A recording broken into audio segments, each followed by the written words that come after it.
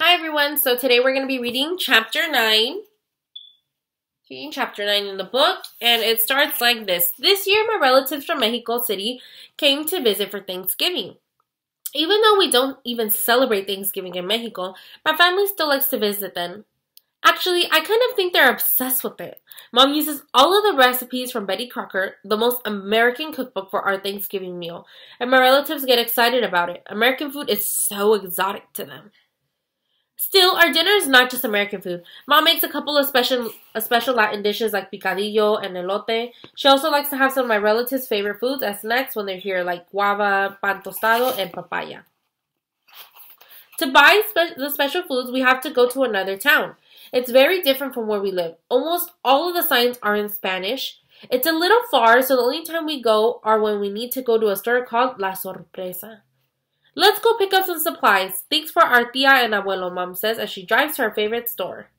La Sorpresa means surprise in Spanish. It's sort of the perfect name for the store. Even though it's small, it's filled with so many shelves that every turn is like a surprise. The biggest surprise happens when we go to the produce area. I see so many interesting vegetables and fruits. There are prickly pears, coconuts, yuca, and huge bananas called plantains that are not even bananas. I even see cactus. People eat this? I asked my mom, poking at one of the cactus leaves. See, it's nopales. You like it. I go, this is nopales? You mean I've been eating cactus? I don't understand why I haven't noticed the spiny needles going down my throat.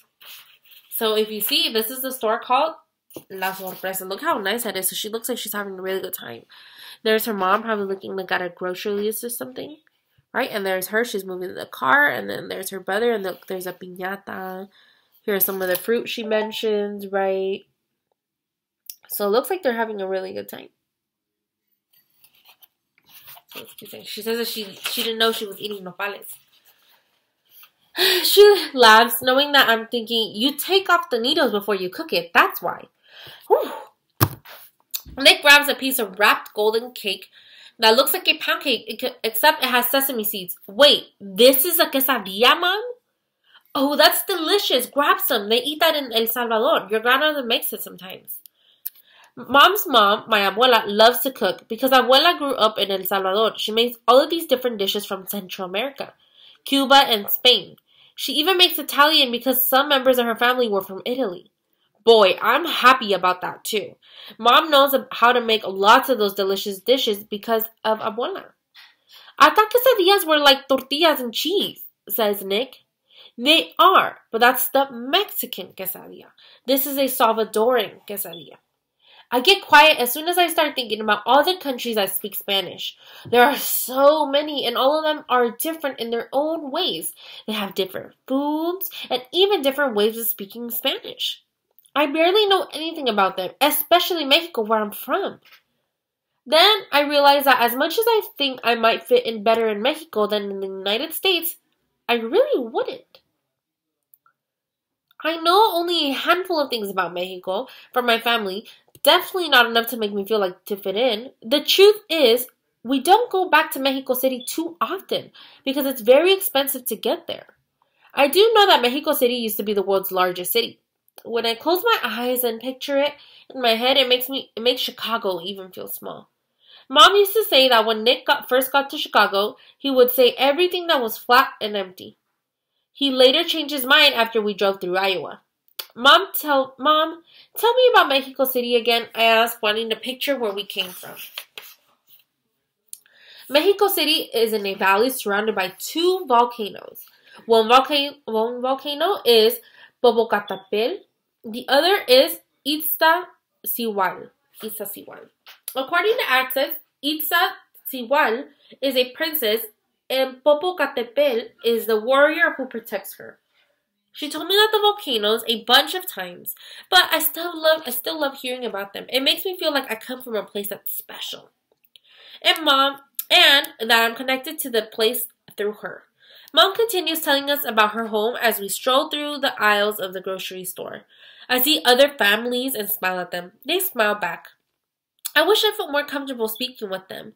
Still, hearing so much Spanish feels nice to my ears. It's like a warm blanket. Plus, there are so many fun words that sound better in Spanish than English. Like café instead of coffee, or buenísimo instead of really good.